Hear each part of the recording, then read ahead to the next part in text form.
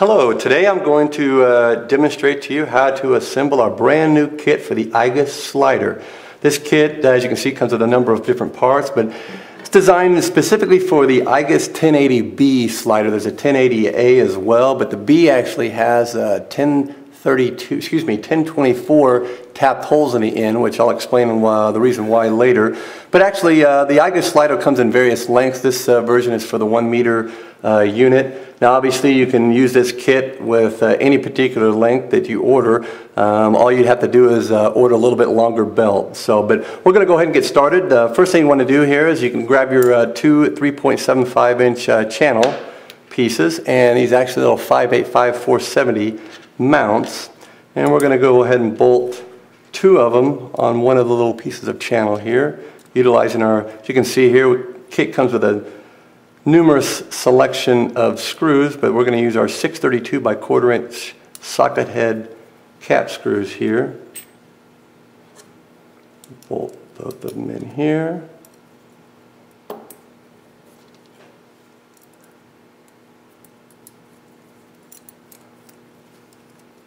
And I'm going to go ahead and tighten these down. Double check this other side. And there we go. Next, what we're going to do is we're going to go ahead and bolt our motor into the motor mount. Set that off to the side. Now, obviously, this kit you can use it with just about any kind of motor, depending on. We have lots of the Actobotics line offers lots of different motors to attach, or motor mounts to attach any type of motor to channel or any given Actobotic part. But basically, what we've got here is one of our 12-volt precision gear motors. We're going to go ahead and use this. I think this is a 60 RPM. 60 RPM is a pretty good motor to start with the IGUS slider, just because it offers a good range of speed, relatively slow, but also can give you some decent speed depending on the type of shot you're wanting to do with your slider. So we're going to go ahead and utilize this motor here. I'm going to go grab the motor mount here, and you might have to rotate this thing around to be able to index the correct holes to make sure that your output shaft is directly in the middle of the motor mount itself. So I found them here. Use our Phillips screwdriver, and these screws are a little 3mm screws. So go ahead and tighten these down here. Tighten those down, just like so. Next, what we want to do is we want to go ahead and grab one of our hub deals here, and our flat bracket, which you'll find in the kit as well. Once again, we grab our 632 socket head cap screws, 1/4 inch length. I'm going to go ahead and put 4 of these in. Keep them loose at first. We'll go back through and tighten them up here in just a second. Now we got all 4 of them in. Go ahead and tighten them up. And there we go. Next, what we're going to do is going to go ahead and bolt this. As you can see here, I'll show it to you a little closer so that we can kind of see how the screws are in. I'm going to go ahead and bolt this directly to our mount. But first, we actually want to put on our adapter here. Excuse me. It's our little shaft coupler. I'm going to go ahead and put this on. Slide that all the way down.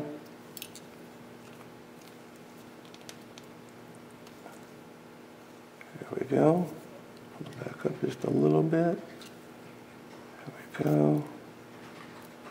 And I'm going to go ahead and tighten that on. There we go. And now we're going to go back and put this plate on this little pre-assembly we did. Bolt that directly to the motor mount.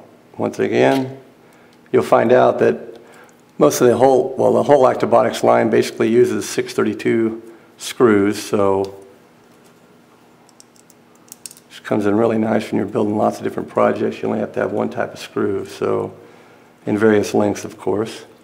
We'll go ahead and tighten this up, all 4 of them.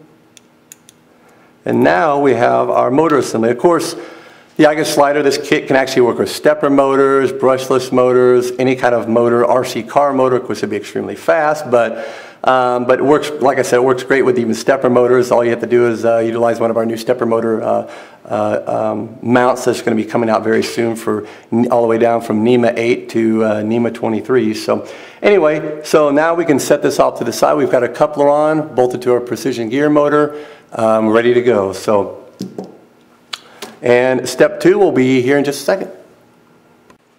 Okay, now that you actually have the gear motor bolted to our little assembly here, we're going to go ahead and bolt it to our little 3.75 inch channel piece here, and this is of course going to be the drive end of our slider mechanism. So we're going to go ahead and turn it this direction just like this, and you can align this. Actually, this is going to go directly in the middle, so the middle hole, and you can align it any particular direction you want to. Obviously you can see here the gear motor is offset on the mount, and so whichever way, you know, it really doesn't matter. Whichever way you want to mount it is perfectly fine. So, but we're going to go ahead and put, of course, we're going to grab 4 more of our 632 screws here and feed them through. Now, we're not going to tighten these all the way up quite yet, just so we can align the shaft so we get it in. So we're going to put that one in. I'll put in number 2. Number 3, like so, and number 4, last one here. You have to have a little bit of patience doing it because you got to slip the tool through the opposing holes. So just bear with us here. Once you get it down, it's pretty easy. So as you can see here, you can still wiggle it around a little bit. We haven't tightened the 4 holes yet, or excuse me, screws down yet. Now what we're going to do is we're going to go ahead and put the opposing ball bearing in.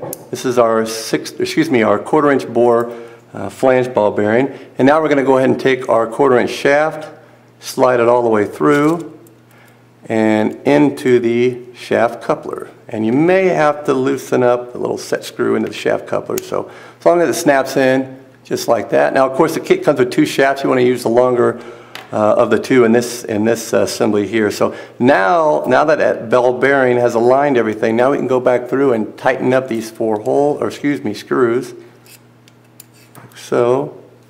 So you get all 4 of them nice and tight. 'Cause it's a little difficult once the pulley goes on. Now we're going to go ahead and pull this shaft back out, like so. Of course, the ball bearing comes out. We're going to put that back in just a bit. So now what we want to do is, obviously this kit comes with 2 16-tooth pulleys. We're going to go ahead and hold the pulley in just like this.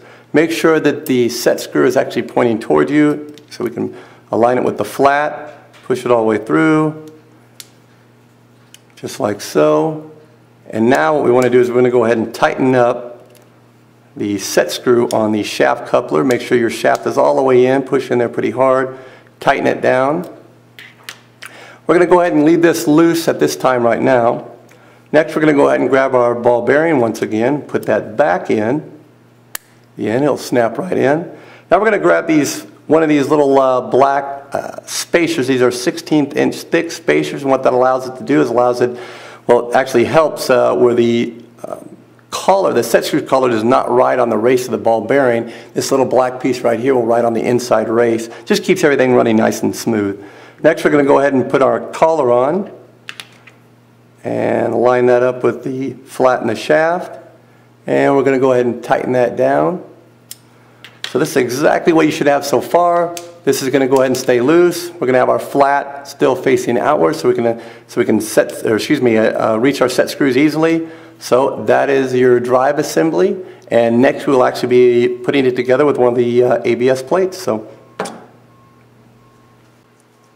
now we're ready to actually mount our drive system to one of the 2 ABS plates. Both of these ABS plates are the identical shape. They're just mirrored images of one another. Both of them actually has a smooth side, and the other is a hair cell finished side, just to help align everything up. So what we're going to do is we're going to go ahead and grab one of the plates, doesn't matter which one, and we're going to go ahead and bolt it to our drive assembly. What you want to do is, you can see here, obviously, as I said before, is you've got a smooth surface and you've got a little bit of a rough hair cell surface. We're going to put the rough hair cell surface towards the outside, or actually bolt that side to our drive mechanism like so. And you can see here there are 4 countersunk screw holes right here. We're going to grab these 632 3/8 countersunk screws and put them in just like so. Not going to tighten the first one up at all, just so we can get everything aligned. Of course, those are screwing right into our little 5/8/5/470 mounts. And once we get all 4 screws in, then we can go ahead and tighten everything nice and tight. So this last screw, we can go ahead and put that in nice and tight. Cross over, tighten the opposite side. There we go. There we go. So that is the assembly you should have there. And next we're going to go ahead and put the opposite end, which is the belt tensioner end, together in the next segment. Now we're going to assemble the belt tensioner end, which is obviously the opposite end of the drive system. So we're going to do something that we did in the very first segment here, is we're going to go ahead and take the other piece of channel and put in the little 5/8/5/470s, just like so. Once again, we're going to have 4 screws total, 632 by 1/4 inch socket head cap screws. Tighten these up. Goes in and push that down. We can go ahead and tighten these like that. Grab the other one here. This is the last one that we'll be using. Finger tighten those in. And come back with the tool and tighten these up.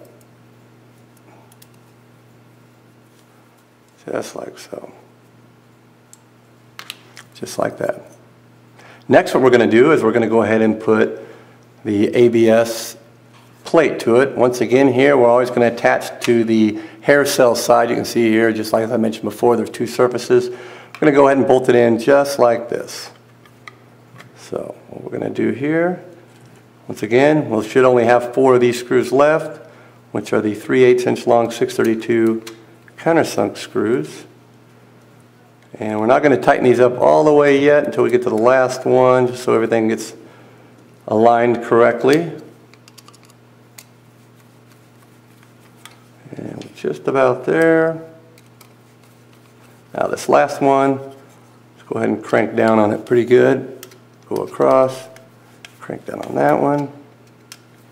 This one, and last, right there. So that is the assembly you should have right there. Now what we're going to do is we're going to go ahead and start putting the belt tensioner together. Now this part here, we utilize obviously one of our 16-tooth pulleys, utilize our 1/4 inch pillow blocks, our shaft here, and some screws here, and our plate here, and 2 other parts here, one of our carriage bolts here. So we're going to go ahead and assemble this. First thing what you want to do is you want to go ahead and put the pulley directly in, or as close as you can actually get it to the center here, and go ahead and tighten that set screw down. And we're going to try to measure that. You can see here, just kind of eyeball it. There's plenty of clearance once it goes in, but you just want to get it as close as possible. Tighten that down once again. I can't stress enough that you want to tighten the set screw down on the flat of the shaft. Set that like that. Now we're going to take 2 of the little black bushings, or excuse me, spacers I should say. Put 2 of them on either side, just like that. We're just going to try to space this from the pillow blocks just the right amount. So now it should be just like that. We have 2 of them here and 2 of them on this side. Spacing's pretty darn close, not too bad. Next what we're going to do is we're going to go ahead and attach this assembly to a pillow block. Now what you want to do is, you can see here the pillow block, the ball bearing is pressed in on one side, and you can see here the other side, you can see there's a little bit of a lip left. We're actually going to want these to run on the race, or the face of the bearing right here. So we're going to go ahead and push this in like that, just like that. And next we're going to want to put the other one in the opposite side, just like that. So that's what it should look like. Next we're going to go ahead and take our carriage bolt, slide it through this square part, and let the squares line up just like that. Now we're going to go ahead and attach it just like so. So don't worry about that being loose, it's no problem at all. Now we're going to run our 632 by 1/4 inch screws through like this.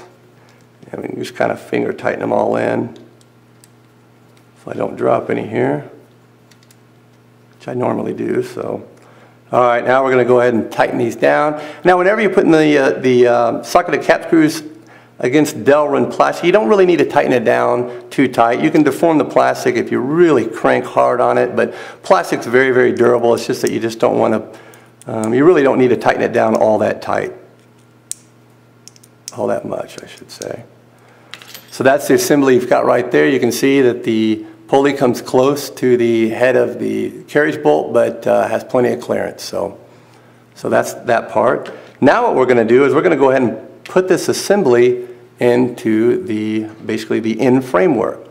So what we're going to do first is we're going to go ahead and place it in just like this. So it's going to slide right in there at an angle. And this system is basically going to slide just like this. And that's how it's going to tighten up the pulleys, or excuse me, the belt.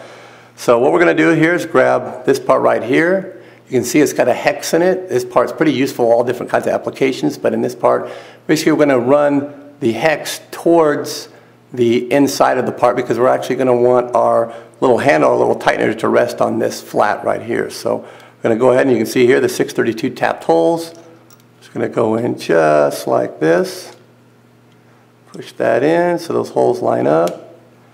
And now we're going to grab our last of our 632 by 1/4 inch length screws here. And like I said, don't tighten them up all 4 of them quite yet, or each individually yet, until we get all of them in. Then we'll go through and actually tighten everything up nice and tight. Oops, and actually, you know what? I did exactly what I told you not to do, is I put that plate in the backwards. So luckily we didn't get too far before I spotted it.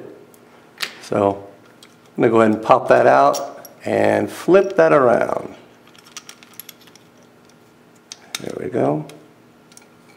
And once again, tighten your screws here, here, swing that around,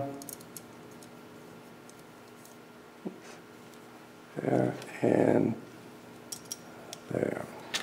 All right, now we can go ahead and tighten, crank down on all 4 of these.